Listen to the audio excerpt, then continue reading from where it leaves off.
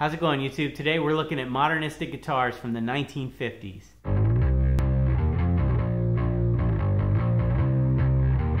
You may see Flying V and think stadium rock and spandex pants, but the reality is that in 1957, this cutting-edge design was released to the public.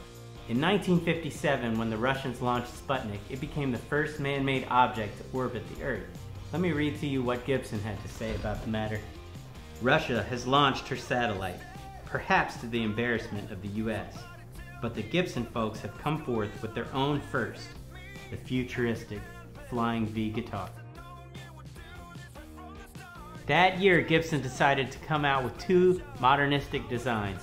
The Explorer, which was named after the US satellite that followed Sputnik, and the Flying V. That's right, the Flying V is from 1957. UFOs, technology, the space race, espionage, all these things had people's attention, had gripped everyone's attention. The Flying V didn't sell like they had hoped and it was discontinued, but Gibson has been making reissues ever since, with the first reissue coming out in 1967. Let's take a look at these two guitars here.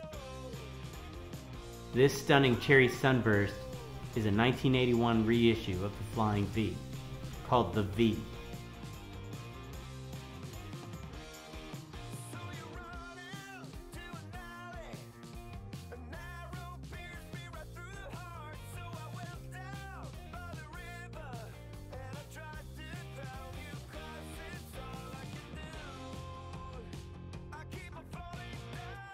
In 1994, Lonnie Mack Flying V in Cherry with a Bigsby vibrato.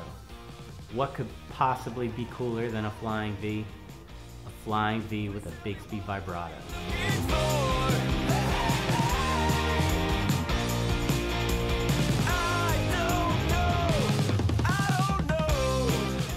I'm going to put the link below to Main Stage Music. I want to give a special shout out to Brad Putt, who loaned me these two guitars to show them to you today. I believe this 1981 Cherry Sunburst, the V reissue, is for sale. So go ahead and give them a call at Main Stage Music.